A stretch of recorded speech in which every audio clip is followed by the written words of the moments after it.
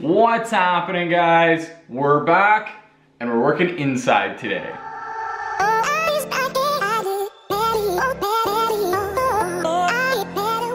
Alright, this episode is going to be a little bit different. Before we jump on to building the front A-arms, the wishbones, I wanted to show you guys a little bit about kind of how we got to their design and really what we're shooting for.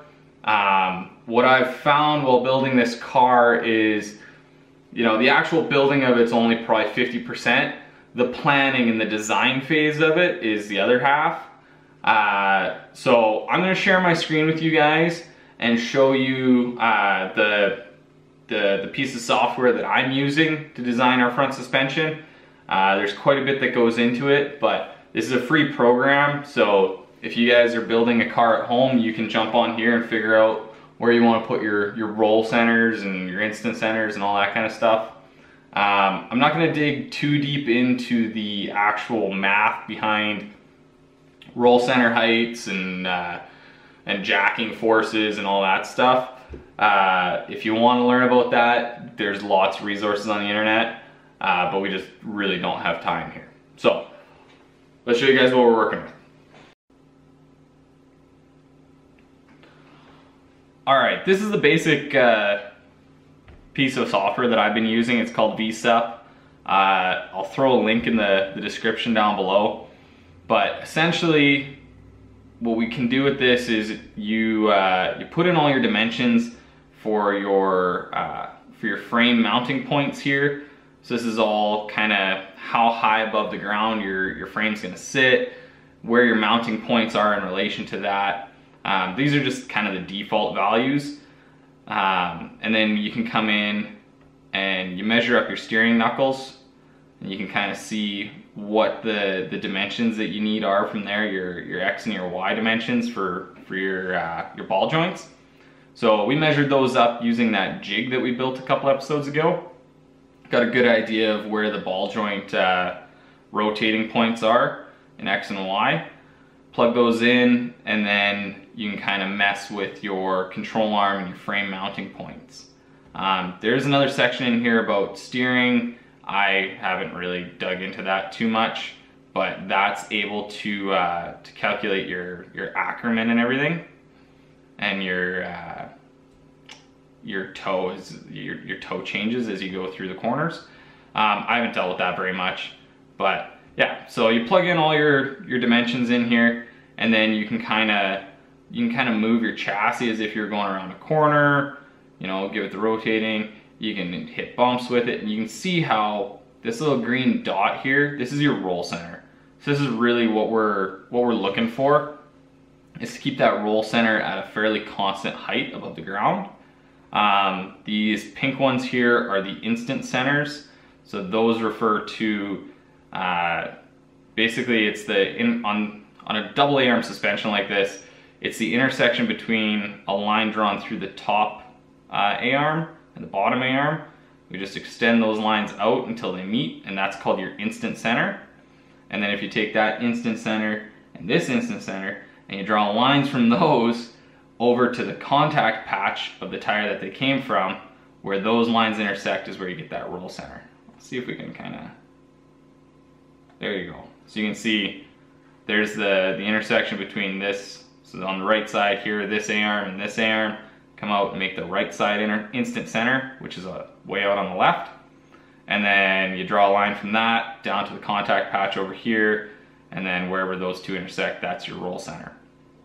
So kind of the goal, anytime you're designing front suspension like this, is when you go through a corner, you want this roll center to basically stay as close as possible to the same point.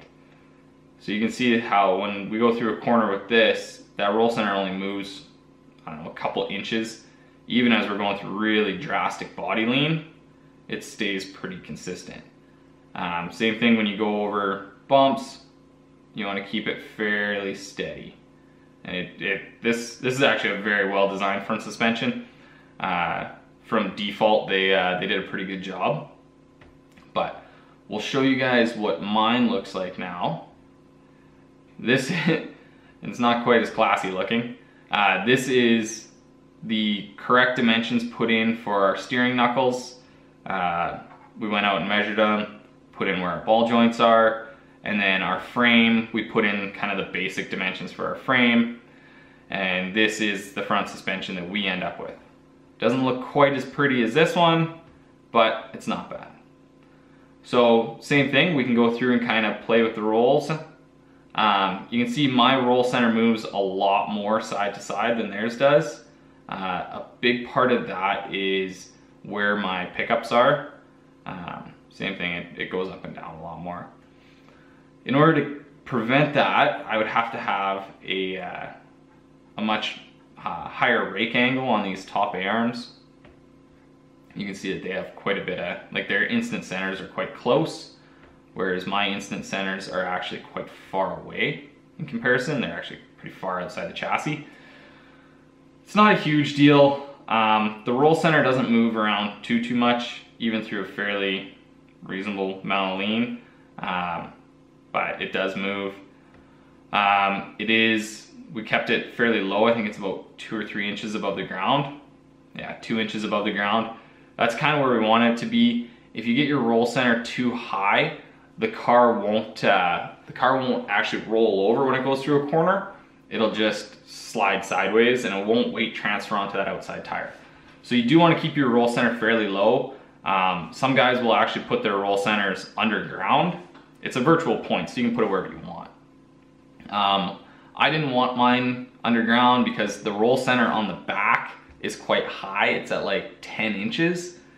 So if we put the roll center at the front really low and the roll center at the back really high, our roll axis is very tipped, and that's gonna make, when we go into a corner on the brakes, it's gonna make the car want to kind of act pretty squirrely.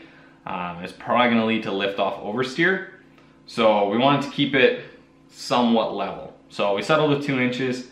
Once again, it's not a perfect front suspension, but it's pretty close, it's pretty good. And we can always modify it in the future if we need to. It's not set in stone.